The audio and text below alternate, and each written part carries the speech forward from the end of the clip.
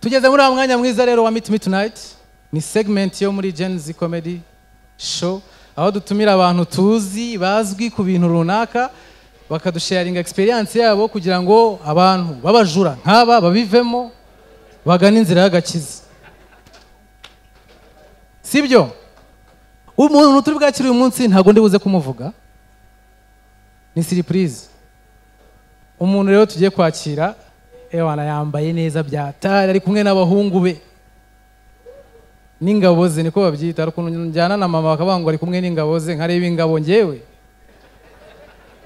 Hagize ikintu giturika nagenda nkaza kumubaza byagenze gute ko cyagenda nahise niruka. Tujye kwakira Anitha Pendo n'abahungu be. Ladies and gentlemen, amashyi menshi cyane twakire Anitha Pendo.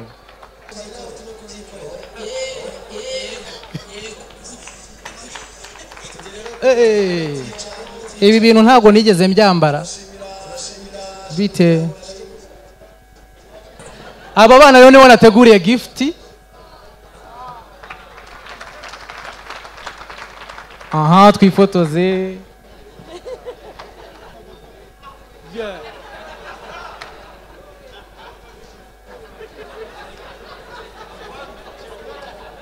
Amashyi menshi cyane ku bahungu bacu. Mugende kwicarira. Iyi ni systeme nushaka mama w'abana uzabaha impano.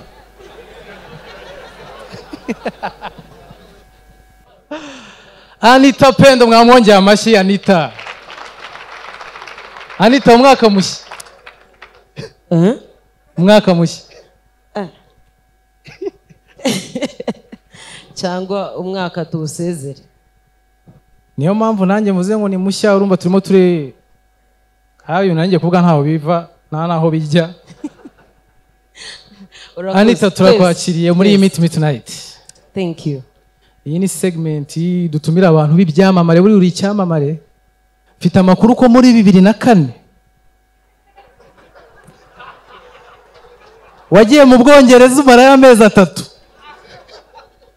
Ibyo bintu ntago byibuka. Ntago wigeze ujyayo? 2006. Wagiye 2006? No, 2009. Okay, ndabisobanura impamvu. 2009 nibwo twamaze amezi 3. 2006 twamaze yo like a week or two. 2006 wagiye mu Bwongereza? Uza amezi mazi Kanombe zinsaguriza gusa. Nikikwereka abantu bakoze. Anitha Pendo uri umu MC, uri umu DJ, uri umunyamakuru. Ibyo ni ibintu twese tukuzeho kandi ukora neza. Muri ibyo bintu ni ikihe kintu Anitha yiyumvamo kurusha ibindi aba yumva nyine arimo akabona Anitha? Hanyuma ni ikihe kintu noneho abafana tugukundira muri ibyo byose urumva feedback urazakira? Ni ikihe kintu wisangamo, ni ikihe twe tugusangamo kandi wowe udakunda kurusha ibyo bintu? Okay, njyewe sinzi icyo navuga ngo nisangamo kubera yuko uko ari bitatu biragoye byose ko nabona feedback bitewe nuko bimeze. Reka duhere ku bunyamakuru. Ubunyamakuru burya nka radio ntushaka kumenya abantu bakumva uko bangana. Kereka muhuye gusa akakubwira ati ndagukunda nkunda ibyo ukora numva nkunda ijwi ryawe. Ariko njya mbona bakoze nk'urutonde rw'abanyamakuru kazi niba banshira mu bafite ijwi risaraye sinzi. Niba ari abadanje sinzi. Ariko navuga ngo ni biragoye kubona feedback ku bunyamakuru. Ariko nka TV upfa kubibona ariko ushobora kumara imyaka yawe yose kuri radio nta muntu uzi ko ari wowe kuko ari ijwi. Kereka nka televiziyo bakubona. Aho ngo tubona feedback zihuza. Hari abankundira uko nguko ku bunyamakuru. Hanyuma ku MC ho nabonaga feedback ku buryo bweruye. Iyo maze nk'igihe ntagaragara kuri stage iyo nje hari igihe banyakira nanjye nkagira ubwoba. Navuga ni njyewe ari igihe bigeze kunyakira muri Stade Amahoro. Noneho byari muri 2010 noneho ninjiye kuri stage stade yose irahaguruka. Ihagurutse ndeba inyuma ngo ndebe ko hari undi muhanzi uri inyuma yanjye.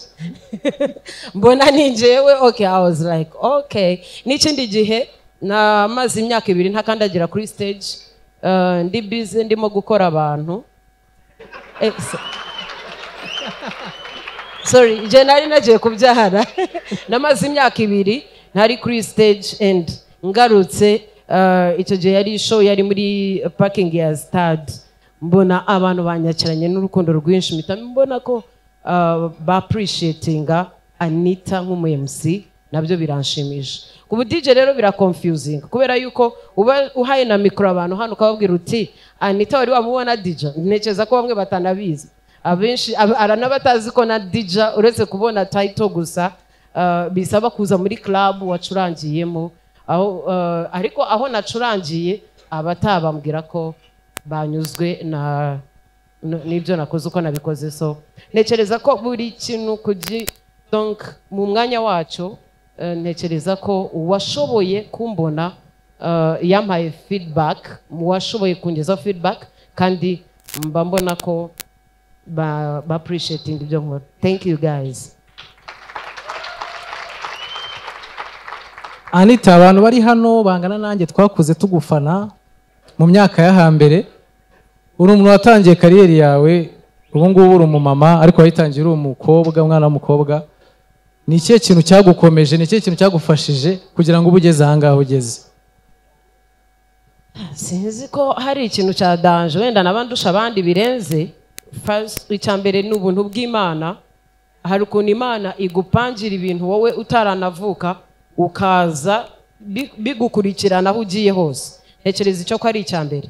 Icya kabiri naje muri uyu nakoraga muri industry nyizamo ntekereza ko mu bintu byatumye ntananyeganyega cyane ntago twebwe igihe cyacu ntangiye kujya mvuga ngo igihe cyacu pe umuntu arashaje okay igihe cyacu generation yacu ntago twaje dushaka amafaranga cyane oya umuntu yarafite passion no kugira ngo wubake ibyo urimo gukora cyane cyane ntekereza ko iyo ufite ni nka foundation ihamye imizi yari ihamye kuko twamaze igihe kinini dukora tutanishyurwa ariko turimo kubaka ubumenyi.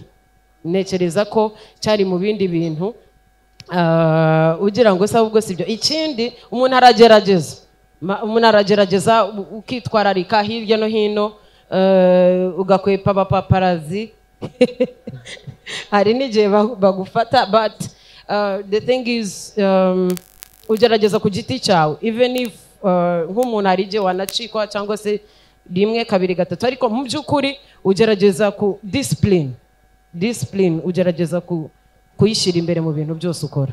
Anitha, ni ikihe kintu noneho cyakugoye? Ibyo ni byagufashije. Ni ikihe kintu cyakugoye muri iyi industry? Naje muri industry ari nkuko wakura bino bintu byose kuri stage ku bakobwa mu MC mu binyamakuru ya hari abamama ba mama eminente hari aba legend nanje nubaha ariko nko mu MC nahasanze aba MC bake cyane b'abakobwa nuwo naje nsimbura yahise ajya kwiga Kenya sinzi ko yakoraga mu ma leagues izi modoka zamamazaga za MTN so necereza ko kuza mu kibuga uguhera kuri zero byari bimeze nko kuvuga ngo ndiyahuye. Challenges zari nyinshi abatumva ibyo ndimo gukora abakwita utariwe kukwita ishinzi kirara okay banyitaga karara nari gato icyo gihe so necereza ko yari challenge abantu kukujajinga uko babitekereza kandi wowe mu by'ukuri urimo gukora ibintu kunze kimwe nkuko n'abahungu babikoraga ariko kuko uri umukobwa byabaga ari ikintu gikomeye. Ikindi aho ngaho noneho reka nganisha muri iyo nguni uri umukobwa ukora akazi nkako ngako umuhungu wese kuko approachinga ntabwo ubumenya ikintu kimuzanye ntabwo abashaka ushaka kuguprofita ushaka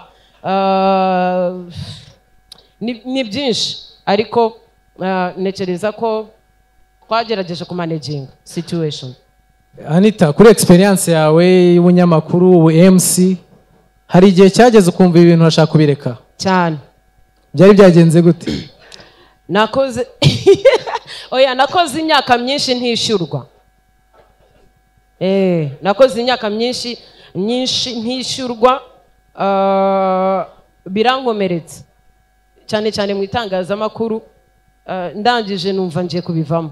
Ari n'igihe nafashaga pause ndagenda nkajya mu nzu nkipfungira. Nakoze nari mfite inshingano iwacu ndi imfura, so ibintu byose byabaga biri ku mutwe wanjye. So iwanyu kubona ubyuka buri munsi ngo ugiye mu kazi, hanyuma ukwezi kwashira ukavuga ko udafite amafaranga, ibyo bintu byabaga bigoye kugira ngo ubyumvishe umuntu. Ikindi cya kabiri na title, amazina yacu yarushaga amafaranga twinjiza. Niyo mpamvu ubu ngubu abasitari bose bo mu gihe cyanjye bari muri manka. Bari muri manka kuko barakoze batabona amafaranga, abatubona hanze bazi ko twebwe dufite amafaranga. So byari ibintu, kandi ntiwajya kuri radio cyangwa ngo utange itangazo ngo burya ubwo mutubona hano nta mafaranga nta mafaranga twigirira burya. Ntiwabivugaga, ntabwo wari kubona uko ubivuga. So byageze igihe numva ngiye kubivamo, ariko kubera ari ibintu nakoraga nkunze, nyuma y'igenza kongera kuzamuka ndavuga nireka ngomeze urugendo buriya bibaho. Anitha, hano hari abantu bagufata nk'umurole model wabo, cyangwa se babona uri kuri spotlight bakumva bashatse kuyibaho nabo, reka mbivuge gutyo. Ese ni ikihe kintu cyiza cyo kumenyekana, ni ikihe kibi cyo kumenyekana? Okay, reka mbere ku cyiza. Icyiza, hari igihe tujya ahantu tugahabwa serivisi ku buryo bwihuse kuko bakumenye, kuguhereza serivisi byihuse. Ikindi, kubona inshuti. Kano kazi dukora ari njyewe nakaboneyemo inshuti nzima. Kandi ikindi nuko buriya merci kubaho nta muntu ufite ukubwira ko agukunda biragorana, ariko muri aka kazi dukora I'm very sure ko hari abantu babimbwiye ko bankunda kandi nkabibona bakanabinyereka. Icyo gihe biguhereza imbaraga, nubwo twebwe tubahereza imbaraga ariko natwe hari igihe tuba dukeneye izanyu. Rero hari igihe bamperezaga imbaraga, numva nanjye naniwe ko mu mutima, ukabona nk'umuntu uri aha n'aha aranyandikiye muri DM akambwira komera bimeze gutya, nkavuga okay wow, ntabwo ndi jyenyine, hari abantu barimo gukurikirana ubuzima bwanjye umunsi ku wundi. Hanyuma reka tujye mu bijyanye na n'ibibi byo kumenyekana. Ikindi cyiza ni akazi dukora kandi na ambiance at the same time. Turakora kandi tunishimisha, so usanga ari ibintu byiza cyane, ni ibintu bimara stress. Ikibi rero, ntago tubaho nk'uko abandi babaho. Ubu ushaka guhora ugenda witwikiriye wihishe. Sometimes hari n'abandi bakora fopa akaba yabaho no mu buzima budahwanye n'ubushobozi bwe, ariko kugira ngo ahishe arinde rya zina rye, which is a wrong decision. Ariko benshi barabikora kandi sinabatera amabuye. Hari ababikora muri ubwo buryo kubera yuko arembejwe n'amagambo y'abantu. Ikindi cya kabiri, kuba uri ahantu kuri spotlight bakakuvugaho nk'ikintu uzi ko atari cyo, cyangwa bakagufata uko utari kandi utari bujye kwisobanura. Birababaza ukaba wumva wabura ukuntu ubigenza. Ikindi, iby'abandi babaho mu buzima busanzwe bafata nk'ibisanzwe, kuri twebwe babibona nk'ibidasanzwe. Urugero nko kujya mu isoko. Icya kabiri, niba ugiye mu rukundo rugafeiringa, ubwo harashya. Yes, kandi mu by'ukuri wenda niba ari divorce mwakoze ku murenge yari amakapo nka 400, ariko wowe ukumva ko ni burden, ni umutwaro byacitse. Kandi mu by'ukuri nawe uri umuntu nk'abandi, uba ukeneye kubaho mu buzima nk'ubw'abandi. N'amakosa wakora ni nk'ay'abandi, n'ibyiza wakora ni nk'iby'abandi. Amashyi menshi cyane kuri Anitha. Anitha, mu ngabo zawe ubona hari ubonamo impano nk'iyawe? Mu bana bawe ubona ari nde ubona ati ngo yazajya mu buhanzi? Kambivuge gutya. Umutoya ubu ngubu afite imyaka 5, Ryan. Tiran afite 6. ariko kugeza nanje ndacyari muri season ababyeyi bari hano barabizi ndacyarimo nanje kwiga ndacyabiga kuko nka Tiran cyokora nka Tiran ari bice maze kubona Tirani akunda umupira pe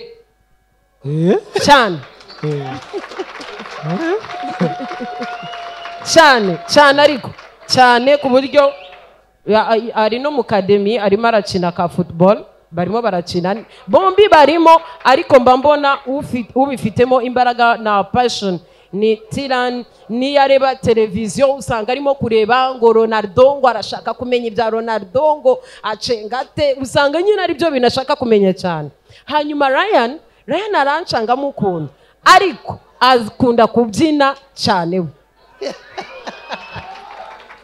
azajya abyinira mu academy yes akunda kubyina akunda kubyina ubu ngubu mushizeho muvuga muti intore aherutse kunkorera agasha mu bukwe bwa brother bicaye kwa kundi umutahira aza akavuga tugiye kubona tubona turutse nka hari abantu bose bacecetse araza yitakuma wenyine nifata gutyenja munsi y'imeza avuga bati uyu mwana ni uwande baza kumenya mama we n'uwa nyina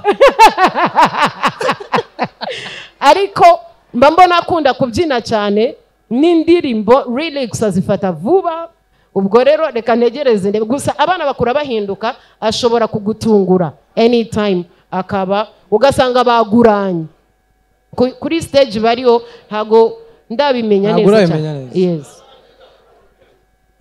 Anitha Pendo iyi segment mpamvu twayishyizemo tuba dufite theme ivuga use what you have to get what you want yes rero hano harimo abajene benshi bafite talent zitandukanye cyangwa se bafite imishinga itandukanye ugendeye kuri experience yawe nihe nama wagira umuntu uri mu nzira y'iterambere katarageraho cyangwa n'umuntu ukishakisha ariko utaribona utaramenya ngo ashoboye iki se cyangwa se arimo aragana hehe ugendeye kuri experience yawe mu buryo butandukanye ibintu byose wanyuzemo nihe nama wamugira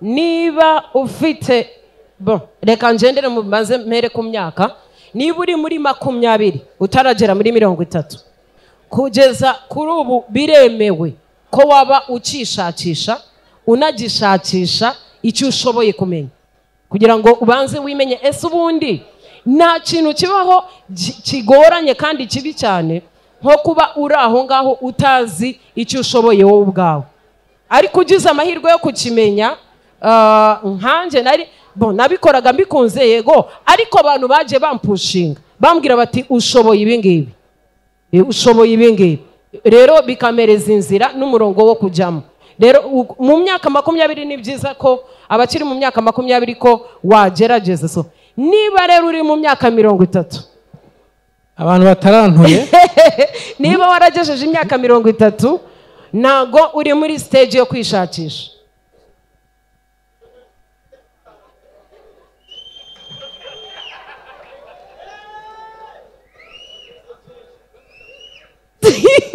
none se uriya mutipe atanze impano ya perime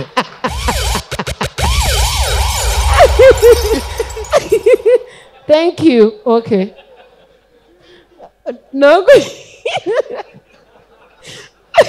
okay mu myaka 30 niho narinjeze ni stage yo kuba umuntu yaramaze kumenya aho aherereye so icyo kintu niba ari cyo uzi apana niba ukiri ugejeje imyaka 30 utaramenya icyo ushoboye gukora na gerageza watakaje igihe cyawe so rero niba warakimenye kora ibyo ushoboye byose mu murongo wawe no mu mbaraga zawe njyewe ngira hari principles ngira ku kintu runaka cyangwa ku kibazo runaka nshiramo imbaraga zanjye zose cyangwa ku kintu ushaka gukora hanyuma ubwo ngubwo ikintu kiba gisigaye ni ukureba aho biri bugane ariko imbaraga zanjye zose nazishizemo shira imbaraga mu byo urimo gukora hanyuma urindire process uje mu murongo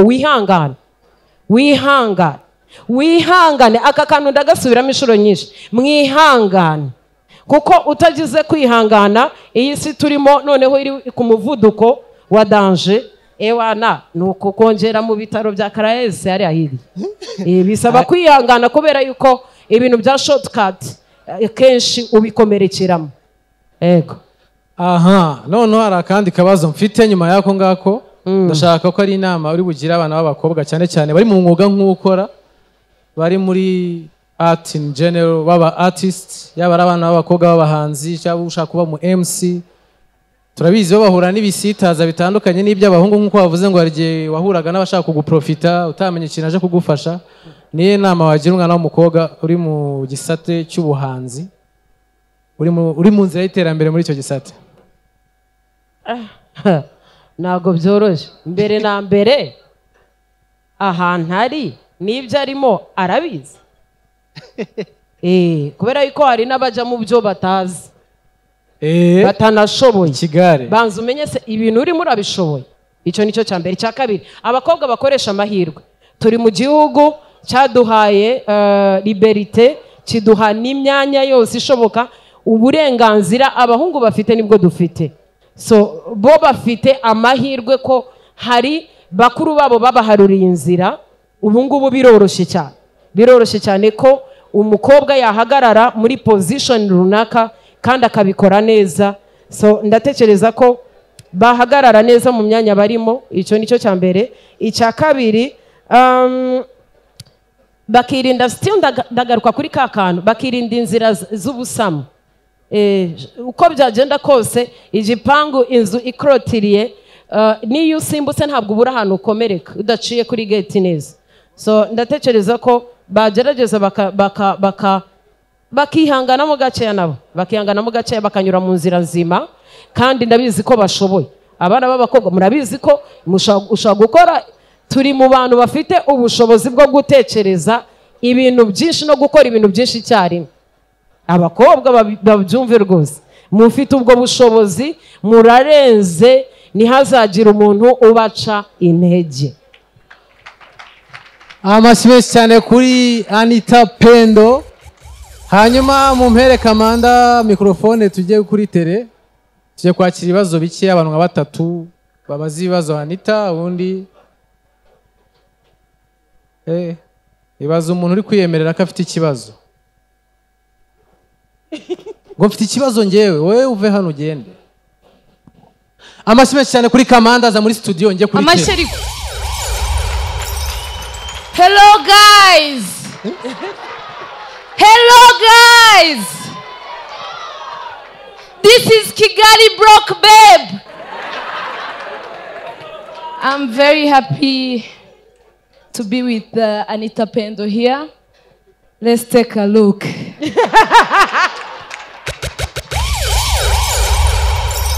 Anitha, amahoro? Amahoro. Uragumye? Ngome. Njye ndishimye cyane kwicarana na Anitha hano. Photographe twaza kuvugana ibintu byinshi kabisa atamfashe kano gafoto. Nagire vuba. Ndakugwa mu ntege mu mirimo. Ibintu byinshi. Baze ko ntararekera none ndi tayari koko. Ubwo reka tujye kuri tele. Njye kintu mba nkora hano nako uraje ukibone. Ibibazo byinshi bakubajije ariko se ahandi ni sawa. Okay. Ako kantu sujye ukabona ukuntu uhura n'umubyeyi akakubaza ati mwana wanjye amasomo sameza ati naraho aragenda naratsinze ku kazi se ni naho ni sawa ati byagenze neza wa mushuti wawe se yagenze bite ukamubwira ngo ahandi se ahahe uza hariho aha nzahamenya ndacyari muto.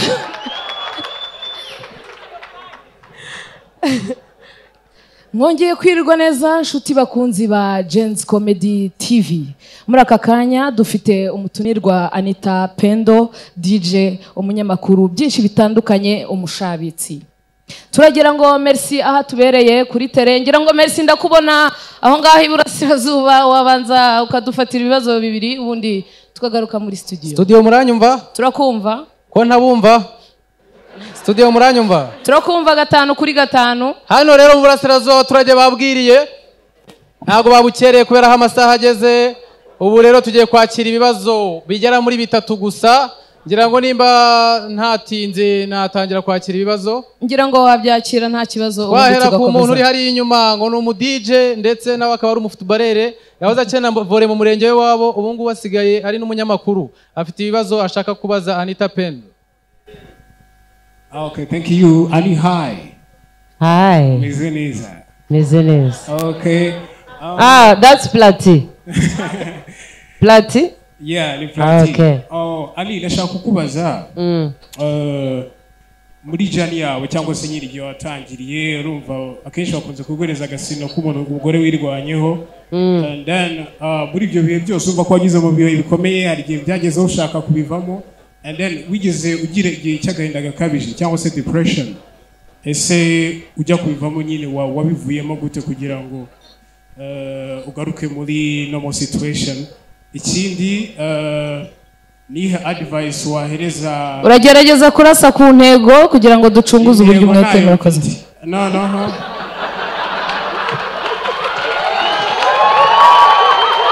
Mwana waje hano ngiye mwibariza ibibazo ko ari njye ufite ibibazo none. Okay, Ali, ndagira ngo uhereze na advice urubyiruko cyane cyane uri talented kubera ko nyine abenshi bakuvuga ngo akazi karabuze n'ibiki ariko ku muntu ugitangira kuvuga muri career icyo azakora kugira ngo abashe kugera ku nzozi. Thank you. Okay. Agahinda depression. Yes, narayigize. Si rimwe si kabiri. I am a human being. Hanyuma igihe sindi buvuge ngo ni ryari ntago ndi buvuge ibyo bihe byose ariko ndi umuntu nanje mba ngira depression ndi umuntu kubivamo nta kindi ibintu byose mbihereza igihe nta gihe umuntu agumamo gihoraho ibyiza biraza bikagenda n'ibibi bikaza bikarangira it's just a matter of time ubereza igihe. Ikindi advice my friend iyi sawa igeze na beneyo n'abaherwe isi yatunaniye isi yatunaniye I'm telling you isi yatunaniye ibintu byitwa ngo ubushomeri akazi ubu kubibona nitombora my friend arabicaranye za masters zabo arabicaranye ubumenyi bwabo so ntekereza ko ukomeza keep on like push gerageza ushiremo imbaraga zawe ibishoboka bizemera ku gihe wenda wowe uteganya ariko hari n'igihe biba mu gihe udateganya so gerageza wihangane utegereze ariko ukomeze ukore ibyo ushoboye gukora. Arakoze cyane ngira ngo merci. Hanyuma ibindi bibazo abantu bafite ibibazo. Okay, murakoze. Twa Professeur Cyucyu. Mbere ya byose respect kuri Anitha Pendo. Ibyo nibyo bajya bitaguhirimbana. Anitha warahirimbanye rwose. Merci. Ikibazo nashaka mvuge ngo merci cyangwa nibwire ngo Paul. Okay, vuga merci. Ntazi icyo ndi buvuge muri byose. Okay, yego. Merci. Anitha Pendo urumwe mu bantu batangiye ijambo bitatenyuka urashoboye. Kumenya guhuza utuzi dutatu. Ese ubimanaginga gute? Nk'umukobwa kumenya kuba umuyemusi umunyamakuru ndetse ukaba n'umudije ubihuza gute kugira ngo byose ubashe kuba ndakeka ko ari bishobora bihurira ku munsi umwe ukaba byose wabimanaginga mu masaha ndashaka kumenya ese ubihuza gute ku buryo n'undi wese yabyigiraho. Birashoboka kubera ko ako kazi karuzuzanya uramutse uri umunyamakuru ukaba uzi kudija byakorohera mu kazi kawe. In fact sinangombwa ngo nje no muri club mbe DJ byonyine kuba mfite ubwo bumenyi bwuzuza umwuga wanje w'ubunyamakuru. Ikindi gufata mikoro ukavuga sinavuga ngo abanyamakuru bose n'aba MC ariko byanje mu byo ndabikora kubihuza birashoboka na masaha ibyo bintu nkora ku masaha mu gitondo nkora kuwa mbere kugera kwa gatanu nkora amasaha 4 kuri radio hanyuma kuwa mbere kuwa kabiri nkakora kuri televiziyo ndi masaha 2 nyuma ya saa 6 no imwe ni saa 8 n'igice kugera saa 10 ubu bari ni nijoro gucuranga ntago gutangira gucuranga saa 4 saa 3 nta kibazo wabimanaginga ikindi cyangwa se saa 6 z'ijoro kera batarashiraho amasaha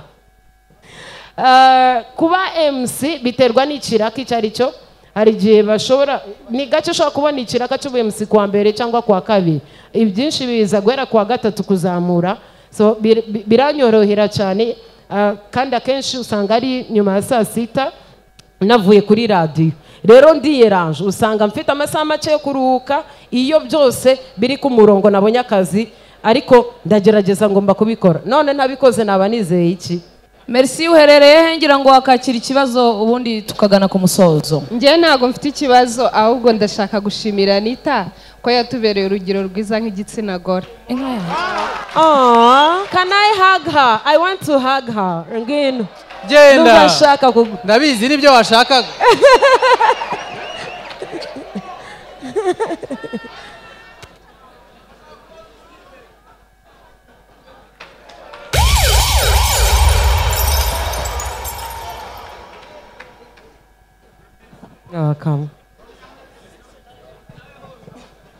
ariko Merci ibi nibyo bita kwifunga pe wifunze ushyiraho n'imigozi ase ntago mumaze kubona ukuntu Merci akunda udukanzu bya agashaka reka murakoze cyane ni Simbi Kamanda Promesse reka dushimire Anitha Pendo muhaguruke tumukomera amashyi asubira mu byicaro amashyi menshi cyane kuri Anitha Pendo